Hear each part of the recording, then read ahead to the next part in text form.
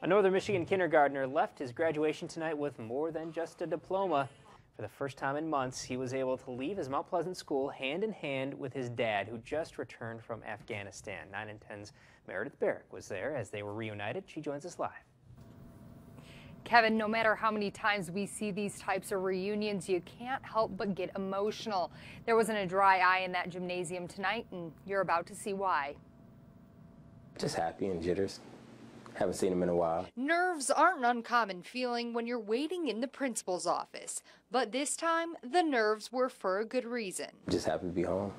Surprise my son. It was November when Staff Sergeant Gary Hollowell last saw his son, Jerimiah. The last time I talked to him, I told him I was coming home the end of July, beginning of August. You can see Jerimiah sitting patiently, waiting for his turn to graduate when the principal reveals he was getting something better than a diploma. That is your dad.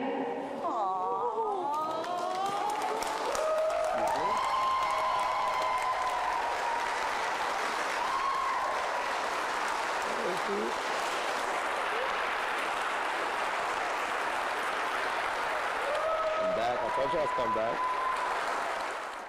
The whole surprise left Jerimiah pretty much speechless. Are you just totally in shock right now? Yes.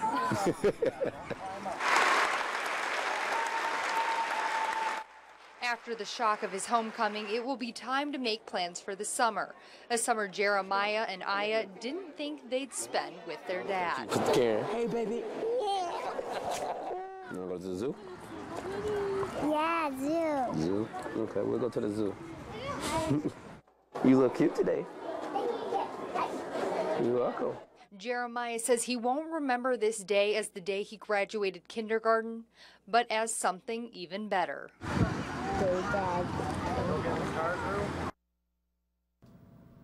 And to add to this happy reunion, Staff Sergeant Hollowell says as of now, he's home for good.